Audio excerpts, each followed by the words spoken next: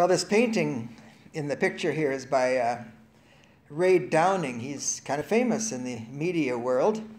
His team analyzed the Shroud of Turin and developed a 3D image from it because it's wrapped around a face, right? So they developed this image. And this painting is from that. And the fabric in the background is the fabric of the shroud that was made out of. But my point in using it, it does look like a man from near that period. And who knows, it might even be the face of Jesus right there.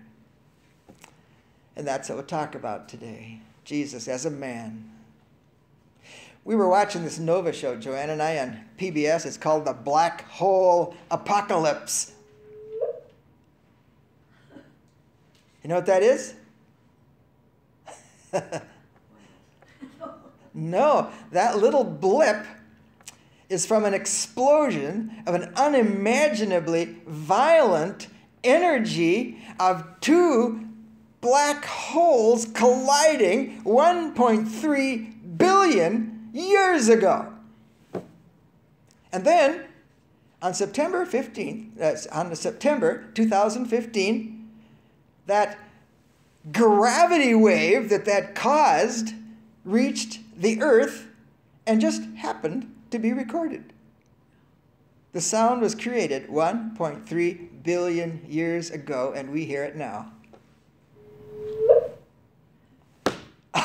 Unbelievable.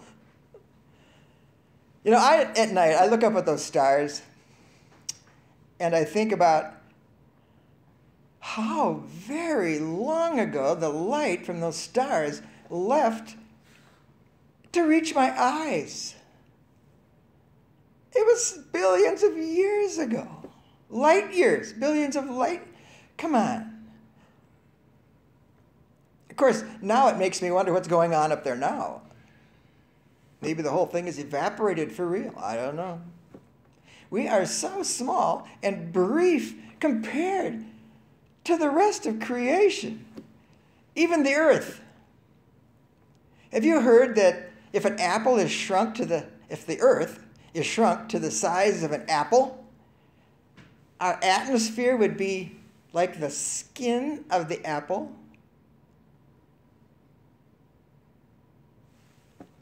Everything we know takes place in that vulnerable little tiny layer of air.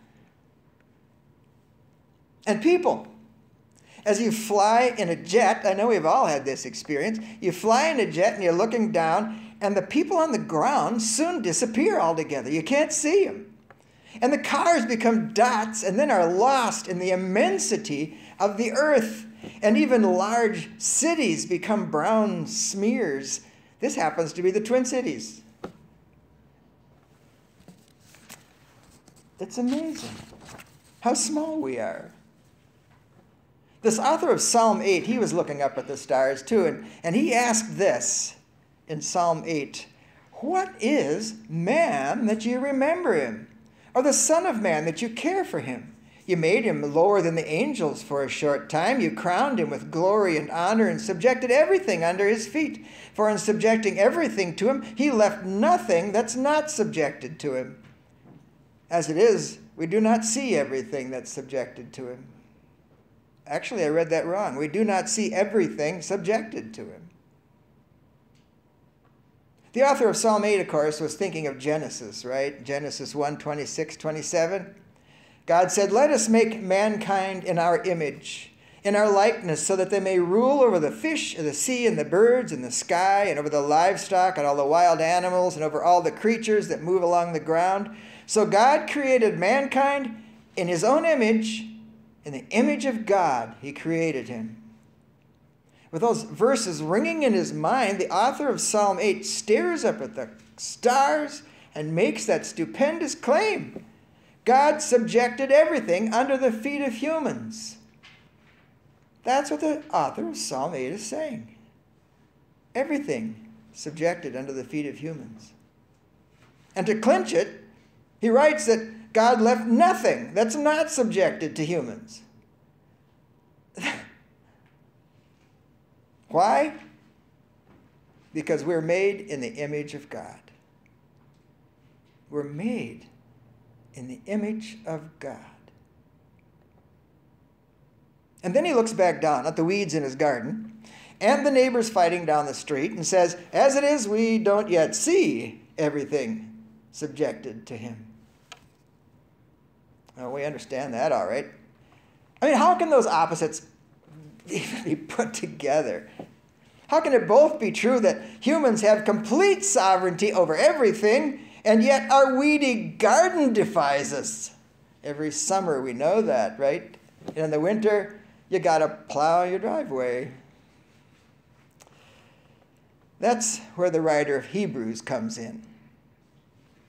Listen to how he uses Psalm 8 and then starts to explain it. This is Hebrews 2, 5 to 18, and you may not be able to read this tiny little type, but I'll read it to you. For he has not subjected to angels the world to come that we're talking about, but one has somewhere testified, what is man that you remember him, or the son of man that you care for him? You made him lower than the angels for a short time. You crowned him with glory and honor, and subjected everything under his feet. For in subjecting everything to him, he left nothing that's not subjected to him. As it is, we do not see everything subjected to him.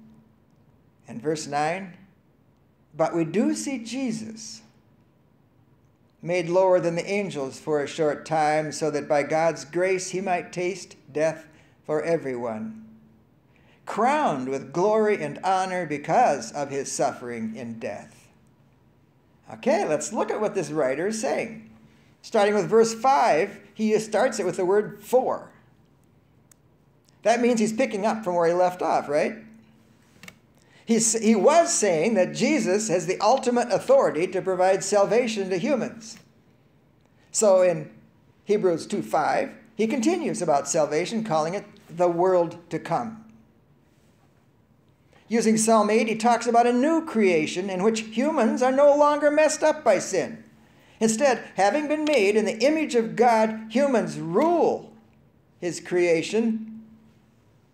So not only is humanity sovereign over this world, but also sovereign over the world to come, the author of Hebrews says.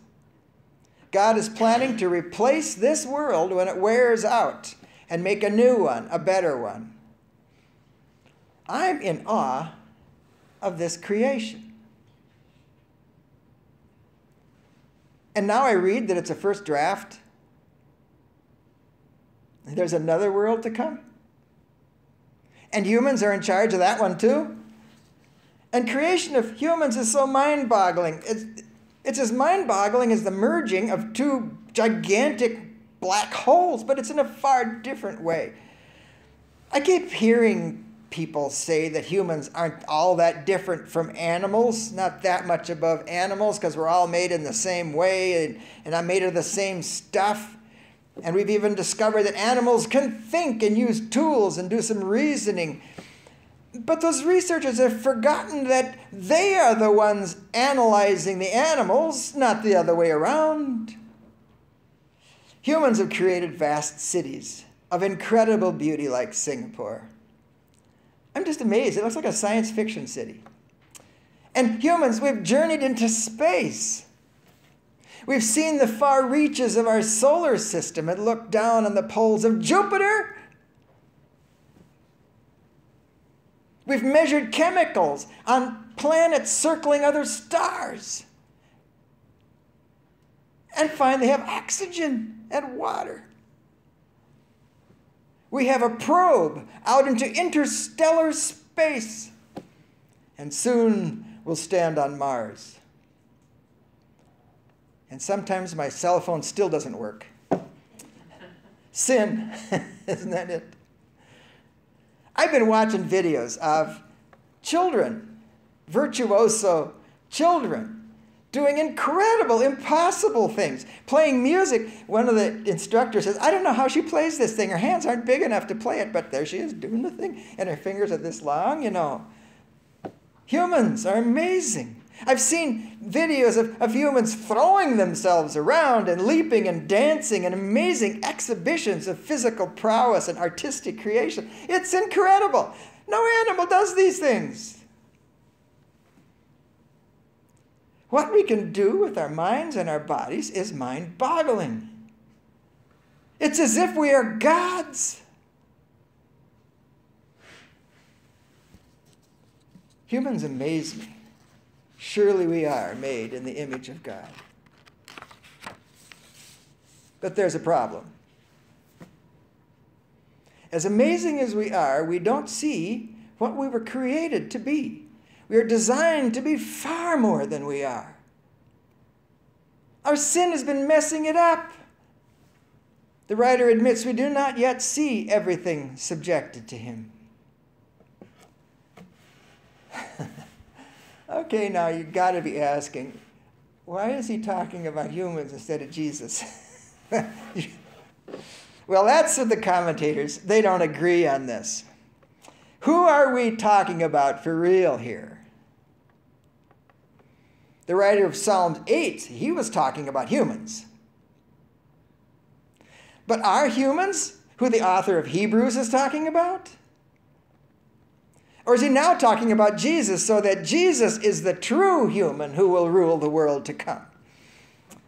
Well, they want to pick sides. I mean, these commentators, they like it's either here or there. I don't think it's either humans or Jesus. I think it's both.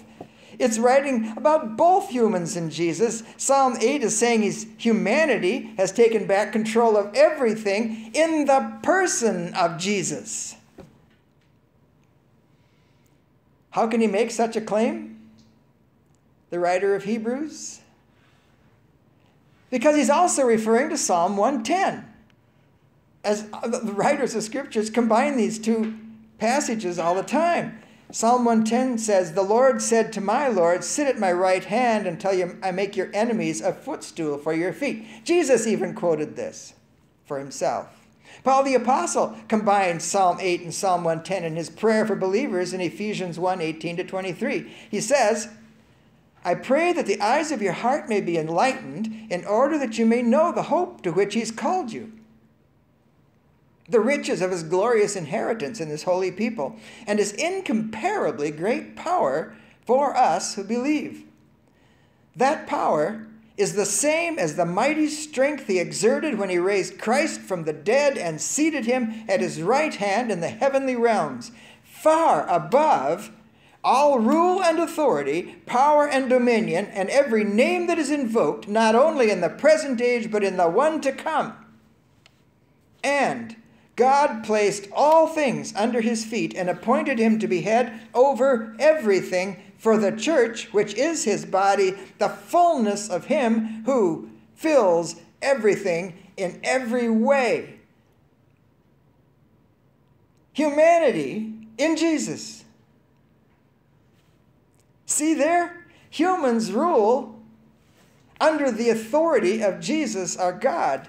He fills us in every way by his Holy Spirit, for we are made in the image of God.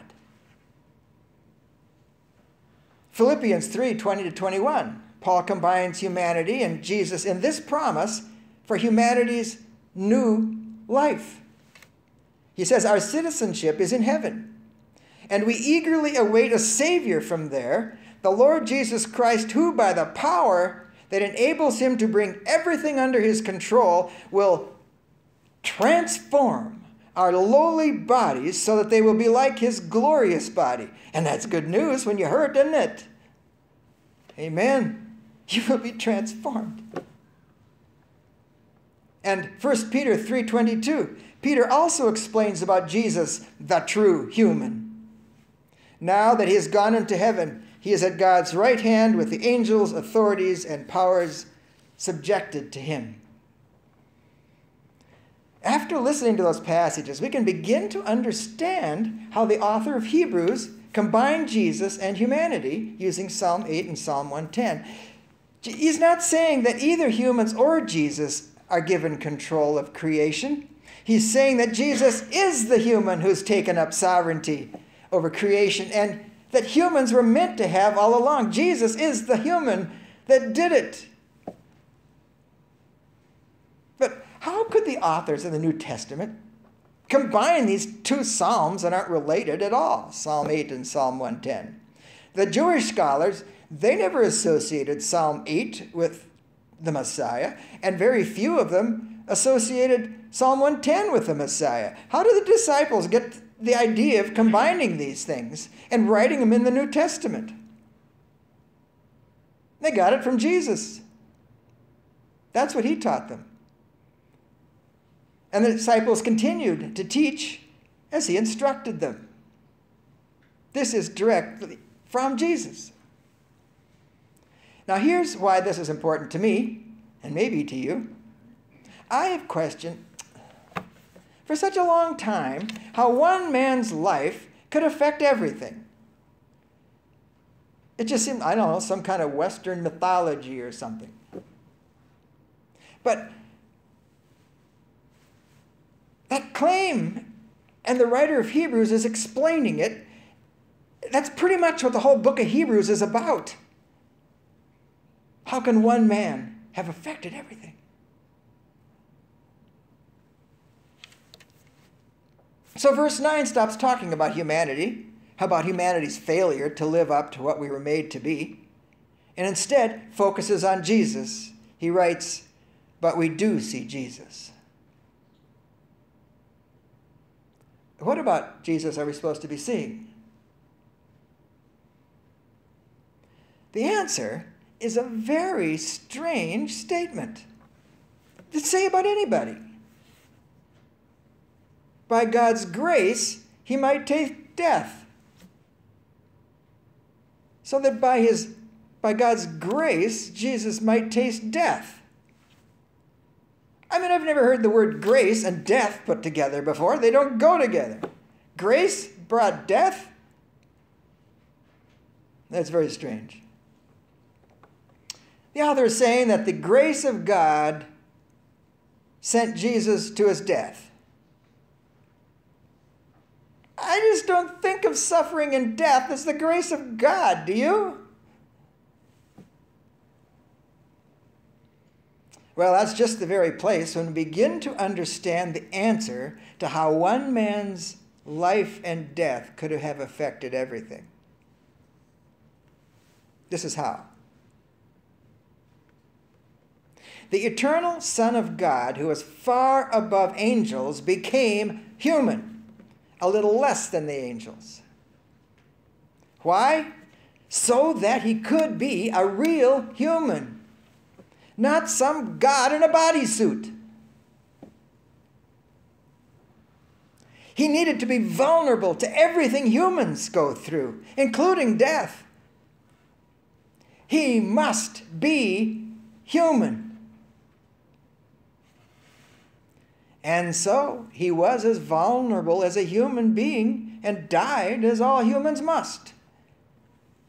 But because of who he also was, God resurrected his body, and more than just the resuscitation of a corpse to make it some sort of a weird zombie, God recreated the body of Jesus into some new and glorious form, transformed it. And Paul calls it a spiritual body.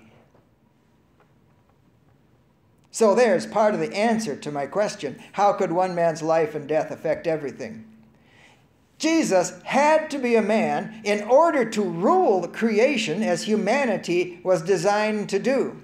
But to do that, he had to be the complete image of God in humanity. So God himself became the image of God in a real human man. That's how he did it. That's why it affected everything. Jesus demonstrated what such a human is capable of. He said, if you had the faith of a mustard seed, you could say to this mountain, move over there, and it would do it. That's what humans are capable of.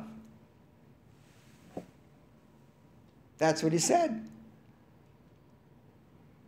But the only way Jesus could complete the image of God in humans is if he died in order to be resurrected and transformed. It was necessary. Then God raised him to the place where he could rule creation. This is another painting by that same artist from the Shroud of Turin. God raised him to the place where he could rule creation, back above the angels, back to the throne in heaven, crowned with glory and honor because of his suffering and death. So now we have a better glimpse and understand more clearly why it was the grace of God that allowed Jesus to die. It was the grace to Jesus because it resulted in his glory and great joy. It's grace to us because we will be restored to our place, sovereign over creation through Jesus Christ, our Savior and Lord. Your destiny is incredible. Oh, I shouldn't use the word incredible, according to Davy, because that means you can't believe it, right? But we don't have any other words for it. One eternal day, we will see the universe blow out like a tired candle. Everything will fall into trillions of black holes. That's what this PBS Nova thing said. Everything will fall into all of the black holes, and they think now that black holes are nothing at all. Everything will be gone. And then God will make everything new again. And we will be there to rejoice with the angels. We will join with the stars as they shout for joy, and that will be our forever home. We were made to live in an environment like this and rule. Oh my Jesus, let it be. The Lord of the universe has promised, and he will do it.